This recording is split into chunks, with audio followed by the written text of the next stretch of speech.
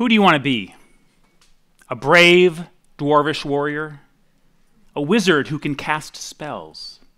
An elf who is skilled in the art of archery? Or a stealthy hobbit thief?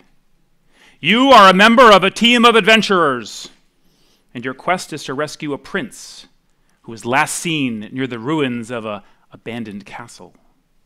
As you approach the castle, you see up ahead of you a creature 9 feet tall, green and grumbling, and holding in its hands a massive axe. It's a troll, and it's chained to the entrance gate to the castle. What do you do? Do you rush and attack?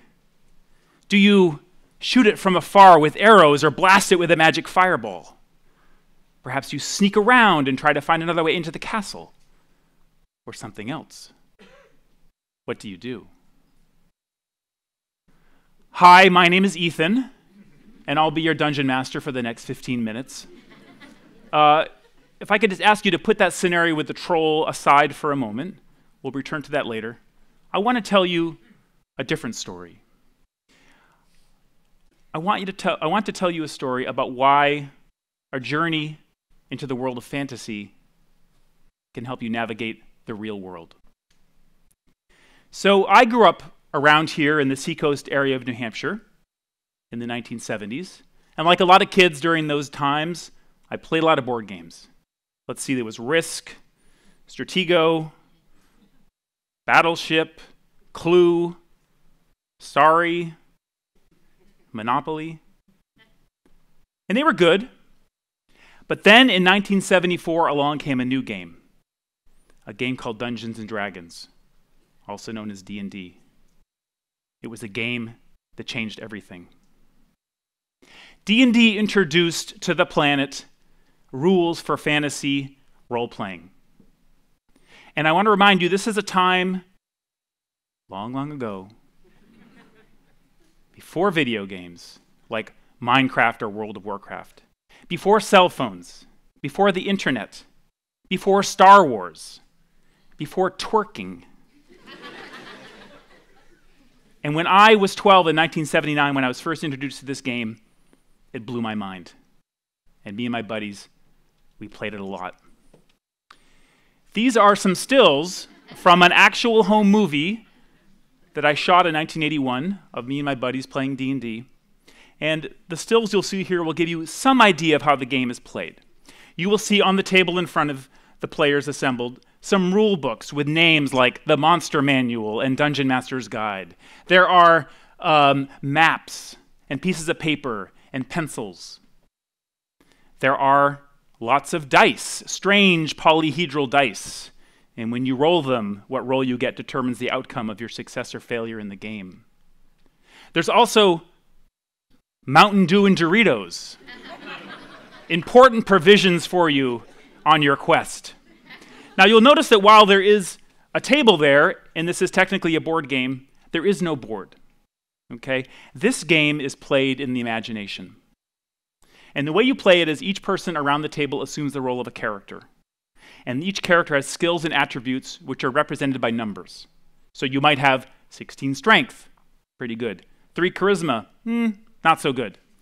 And one player, known as the Dungeon Master or the DM, is kind of the referee, the god, the creator, the world builder, and sets the scenario into motion.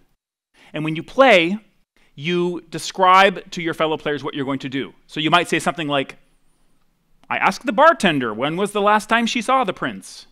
Or, I rush at the troll with my warhammer and try to smash its skull. So as a group, you tell the story together. And best of all, no one knows what happens next. Now, I know what you're thinking. D&D and other role-playing games, also known as RPGs, are make-believe. It's pretend. Fantasy games are for nerds, and dweebs, and geeks, and dorks, and guys, let's face it, mostly guys, who can't get a date, and live in their parents' basements, and have to escape the real world. Am I right? Well, maybe not. What do all these people have in common? What a bunch of losers. It turns out that all these cool, weird, smart people all cut their creative teeth on role-playing games and Dungeons and Dragons. Fantasy games impacted their lives in incredible ways. So maybe these games aren't a waste of time. Maybe they don't warp your social skills. Maybe they can be good for you. Now, as a kid at the time, I was dealing with my own monsters. The same year that I learned to play Dungeons and Dragons, in 1979, this woman, my mother, was stricken down by a crippling brain aneurysm, which left her physically and mentally and emotionally disabled. She was unpredictable, she did strange things, and as a kid, I was scared. I was already a hopeless introvert, and this situation made me feel even more powerless, as if my world had been turned upside down, as if I was trapped in the maze of my own adolescence. And so these games allowed me to escape my fears and to enter into a fantasy world where I could be someone else, someone with power, someone with control, someone with agency. And I played these games obsessively through my childhood, and then I stopped. And then 25 years later, I began to play again as a 40-something, more or less grown-up adult male. And I realized something. These games were important. These games shaped me. These games gave me incredible tools, a coping mechanism to deal with my situation at the time. These games were powerful. But fantasy role-playing games can benefit anyone. So let me share with you 5 ways that D&D and the power of fantasy can help you combat the perils and challenges of reality and help you become a better person in the real world. Lesson 1, collaboration and teamwork. So, unlike some games, in these fantasy role-playing games, you're not some ruthless real estate mogul trying to bankrupt your fellow players and erect hotels all across Middle-earth from Hobbiton to Mordor. No, you work together, collaboratively. And collaboration, or the understanding of what collaboration is all about understanding the power of teamwork and diversity. So you can't go it alone in this world, and nor can your culture. And even in these fantasy games, you don't wander around thinking that people and other creatures think like you and talk like you and act like you. So D&D's lesson is about diversity and collaboration. Let's go back to that situation with the troll. Remember the troll? Let's say you decide to fight it. You and your party have a range of skills and talents to draw from. There's the fighter who's good at fighting. There's the spellcaster who can blast it with spells. There's the healer who can heal up people when they fall down in battle. There is a group of people, and each of them plays their part. And this lesson can be applied to your life, with your office mates, with your circle of friends, with your family. Everybody plays a part. And it's okay to rely on each other. I've got your back. You've got my back. Never split the party. Now, as you can probably guess, I was too much of a spaz to play team sports in high school. So instead of feeling that sense of victory and mutual accomplishment on the playing field, I got that through these games. And besides, let's face it, who really needs football when you can cast lightning bolts and fireballs from your fingertips? Am I right? Lesson 2, preparedness, innovation, and problem solving. So one thing that these games are great at, beyond providing you with this sort of sense of mutual accomplishment and victory, is that they help you solve problems. So let's go back to that troll. Let's say you attack the troll, you kill it. Bravo. You ransack the body, as you're supposed to do. You look in the pockets of the troll, and in the troll's right pocket, you find a scrap of paper. Okay? And written on that scrap of paper is this message. LLCRCL. What could that mean? Well, you venture into the dungeon underneath the castle. It's dark, it's scary. Lucky for you, you're prepared. You've brought your torches, your grappling hook. your backpack. You've brought your magic wand that shoots giant spider repellent. So, point being, life is like a dungeon. So please, please, don't wander through life without the tools you need to MacGyver yourself out of these sticky situations. Now, you round the corner in the dungeon and you come across this. It's a corridor. And running down the middle of the corridor is what appears to be a strange pattern of tiles. Your beloved but somewhat blundering dwarf accidentally steps on that first tile. And you hear this click, and then dozens of arrows shoot out of the darkness and at you. And then the screen goes blank. Luckily, you have torches. Is there something I can do up here to fix that? So it's dark in this dungeon. It's really dark. So it's probably a good time to camp for the night. That's my guess. In any case, you go back to that piece of paper that you think about, and you go, maybe this is a clue. LLCRCL. Maybe left. Oh, there it is. Just to give you the effect here. Bing. Ah. Just to give you that effect. All right, so maybe left means left. L means left, and C means center, and R means right. So you step on the tiles in that order, and voila, you pass through the corridor unscathed. But here's the thing about these role-playing games, is that there's more than one solution to every problem.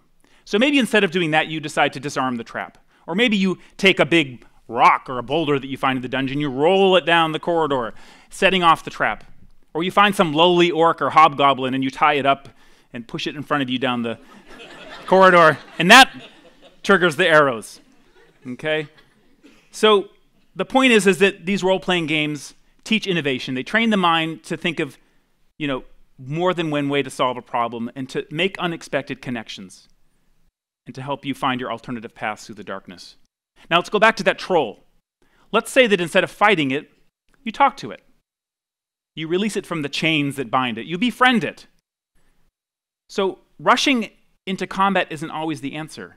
D&D says there's no shame in a well-bargained escape. Don't fight, negotiate. With the troll, with the bully, with that uncooperative pain-in-the-ass family member at Thanksgiving. I can think of more than one time during my years wandering the dungeons of Oyster River High School that I was able to talk my way out of an encounter with a troll due to the negotiation skills I learned in D&D. Lesson 3, character building builds character. So, like in life, in role-playing games, you begin at level 1, at the bottom of the ladder. You're a wuss. You've got 4 hit points, you have a rusty sword, and you can cast one spell that makes pancakes. But have patience, my friends, and you will gain in experience, and you will gain in experience points, and you will grow in skill and strength. And you do this how? You do this by taking risks. Why? Because risks lead to reward. So let's go back to the troll. You're this newbie player, and you're just fresh off the farm, and you're fighting the troll, and you decide to do this kooky thing. You climb up the wall of the castle, and during the battle, you leap off the wall onto the back of the castle, and you've got your rock, and you try to bang it on the head. Why not, right? You've got nothing to lose. So this game is sort of providing you this environment to take risks and to fail in a safe way, in a safe place. And take it from me, a 17th level nerd, that you will heal from your defeats and setbacks and embarrassments and other mortifying situations.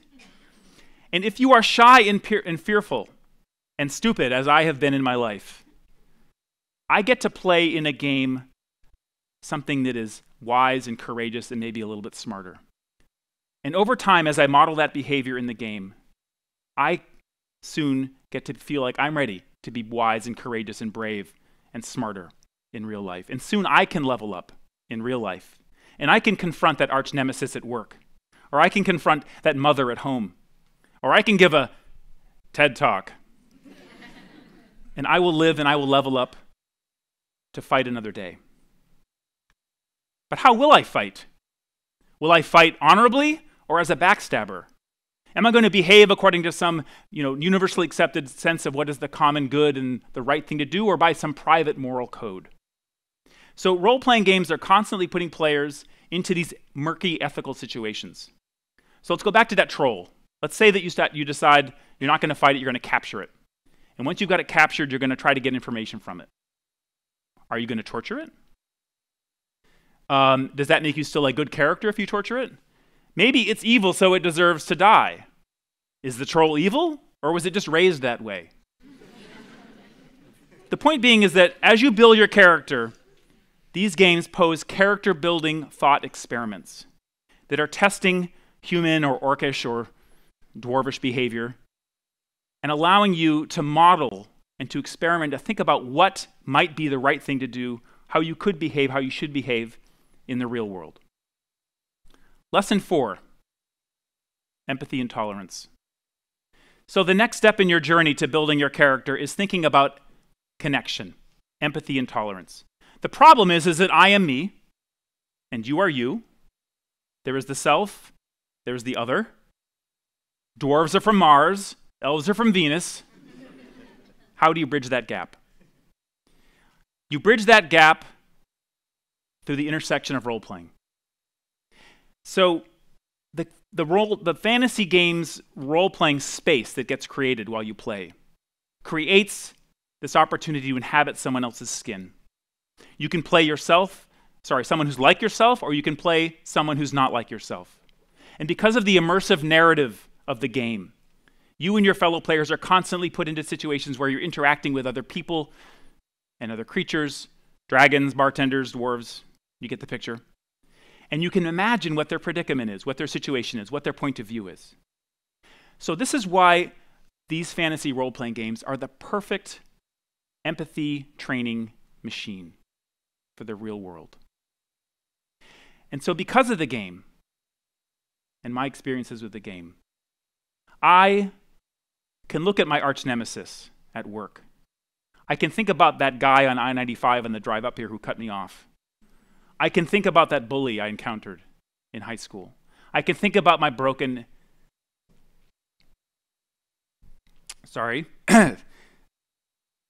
and sick mother with a little bit more empathy and a little bit more compassion and a little bit more love. My final lesson, the power of narrative and the imagination. So none of these games work without a story, without the imagination. Take a look at these maps and drawings I made back in the Reagan administration. I want you to focus on them just for a second, aside from admiring their amazing artistic skills. What goes on in your mind when you think about those, when you see those and imagine them in your minds? What I argue is that what's getting activated in your minds is the wondering mind. You begin to wonder, what goes on here? Who lives here? What's the story? What happens next? Now, for sure, we have movies and we have television shows and video games that offer these immersive, richly textured narratives and worlds. But they don't engage our imagination in the same way. And I think it's precisely because of role-playing games' crude tools, dice and pieces of paper and maps and those silly little figurines. You are required to bring your imagination to the gaming table to complete the picture. Okay? We used to sit around the fire telling each other stories. And it seems to me that today we've settled for being passive consumers of prepackaged narratives. Stories, movies, which are created by millions of Hollywood dollars and thousands of digital animators. It seems as if that the power of storytelling has been taken from us. And role-playing games return that power to us. And they also spark the imagination. I can think of so many areas and interests that were sparked or kindled through my experience playing these games. Everything from history to poetry to geography, to languages, to the natural history and biology of elvish maidens. All because of this game. It made me want to be a storyteller and a creator and a world builder, and to take that imaginative leap to imagine a better world. So thanks to fantasy role-playing games, I use my imagination, and I am prepared, and I can think of out-of-the-box solutions to problems, and I know that I don't have to go it alone. I've found my team. I know I can rely on friends who have multiple talents and skills, who can get me out of scrapes. And I know that there's more than one way to defeat the monsters and solve the riddles and escape the darkness of my own life. And this leads me to role-playing games' most powerful magic. The key to confidence and the key to self-reliance is in controlling your own narrative. It's telling your own story. And stories connect us. And stories provide hope. In all of these role-playing games, there's a rule. If you want to do something, no matter what it is, however slim the odds, you take this 20-sided die and you roll it. And if you get a 20, you do it. It happens. You slay the dragon with a single blow. You kiss the girl. You love your mother. Deep inside all of us, inside our metaphorical dungeons, is a dragon. But we don't know if we can slay it or befriend it unless we try. So, to you I say, get out the Doritos and Mountain Dew. Arm yourself with pencil and graph paper and gather around the fire of each other's imaginations and go on an adventure. Thank you.